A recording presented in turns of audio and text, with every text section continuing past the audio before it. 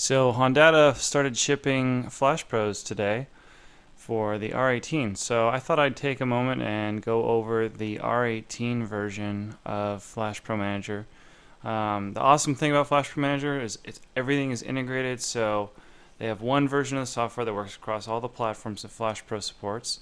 All you have to do to get into the R18 side of things is to click New Calibration and choose from the drop down of the vehicle you want. I'm going to choose the 2007-2008 R18.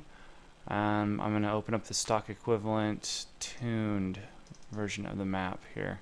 So now I've got that loaded. So basically you've got all these different areas across here: FlashPro, calibration, tables, sensors, display, graph, and error codes. If you have a FlashPro connected, you can click FlashPro and you'll see information about your FlashPro, the calibrations, any data logs you've taken, and your owner information and the history of all the FlashPros that have been connected to your computer. What's important here is in the calibration section. This is where most of the kind of like the basic features of FlashPro for how it controls your car. This is where you're going to be setting things up. So in here in the calibration section, you can put some notes in, make revision number changes. If you click on fuel, here we have the settings for the injector size and fuel pressure, fuel trim, and the opening time, or as I call it, the latency of the injectors. For basic users, you're never going to touch anything on this screen. So here we've got lambda adjustment. This is going to be somewhat how you're going to tune your fuel once you have your airflow meter calibration set up, and I'll get into that a little bit later. So you've got one for the low cam and the high cam. I'm going to defer to Doug over at Honda on some of the basics on how to approach this at first, since I don't have any personal experience tuning the R18 yet. I will soon though, I'm sure. Cranking fuel probably won't be touched by most people. Oh, and FYI, I do have the show advanced parameters thing here turned on. That won't be on by default, so you won't see all this stuff unless you check this box. So just check that so you can kind of see what's going on here. We got cylinder trim. You can add fuel per cylinder or take fuel away. You got air temperature compensation and coolant temperature compensation. Those affect low, high flow, and cranking situations. So if you find that you're having certain issues with getting the car to start, you could tweak the cranking tables here. That seems to help a lot on the SI. For ignition, we've got low and high cam. You can see the tables changing below here. And cylinder trims again, air temp, and coolant temp compensations.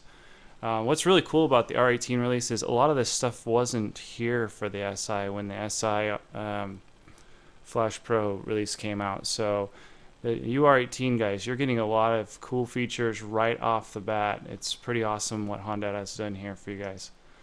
And here you can set the VTEC point, where it's going to swap over to the economy cam.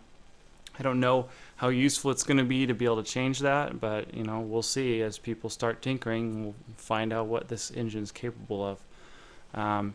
Here they've got the checkbox for the secondary intake runner. So say if you've got an intake manifold that doesn't have that and it's been throwing a check engine light, here you go. You can disable that. That'll get rid of the check engine light. If you do have the stock one, you can try to tune where the crossover is for that. We'll see what people come up with as these cars get tuned. But I think that's going to be a big deal, being able to disable that, because I know a lot of people were complaining about that, and there it is. In closed loop here, we've got settings for parameters for being able to tune where it switches over on for watt fueling. You can change what the min and max short-term fuel trims are, and one thing that's probably going to be used by a lot of people is turning off this right here, the secondary oxygen sensor. If you've taken the cat off and you're using a downpipe instead, you'll need to disable this to get rid of your check engine light. So that should be helpful, I imagine. You can also mess with this here.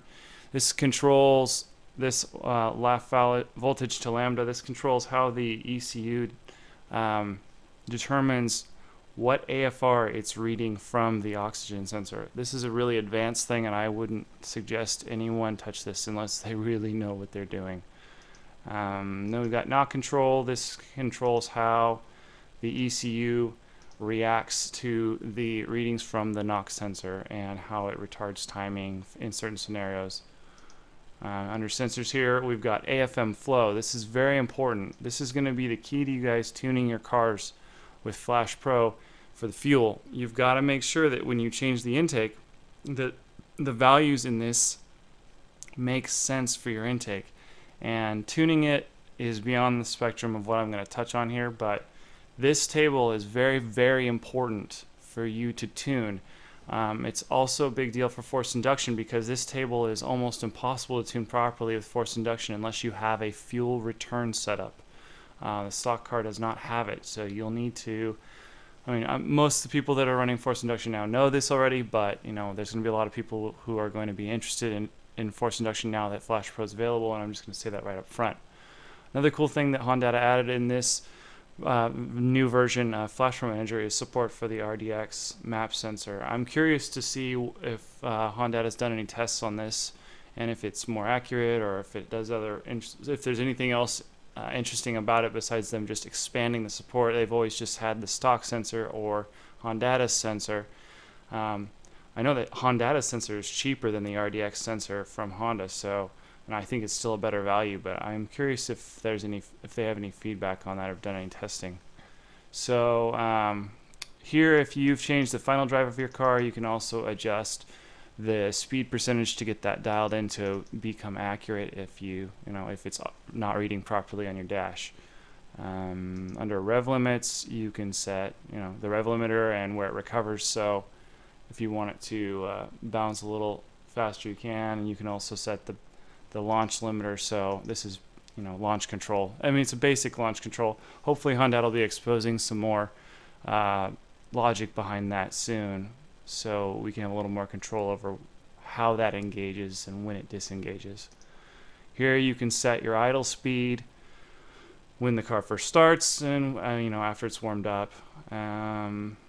Throttle plate. This is an advanced feature I wouldn't touch unless you know what you're doing. We have posted a bunch of these before in the past for the SI. I don't know if using those is a good idea on the R18. It'll be up to people to experiment and give feedback. But be careful with this, because if you mess it up, you could turn your car into a Toyota and have unintended acceleration. Wouldn't that be great?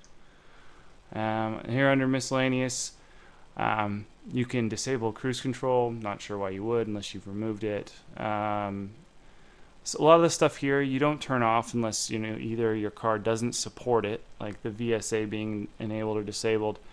That's just there because they've put FlashPro Manager out there to work with all the models at once without special software, so you can just check the box to set it up. So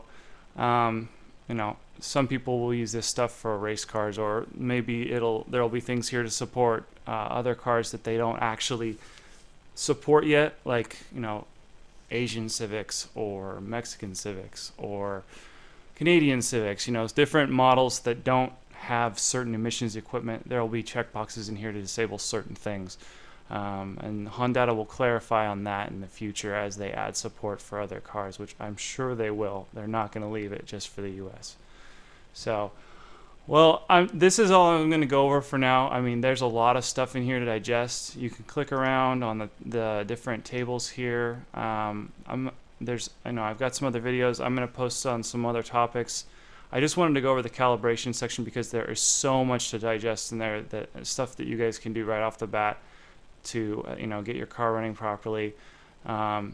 Just go and look through the different calibrations that are available. There's so much to see in here. Honda has offered a lot of stuff right off the bat.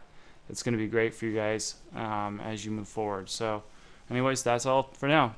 Thanks for watching.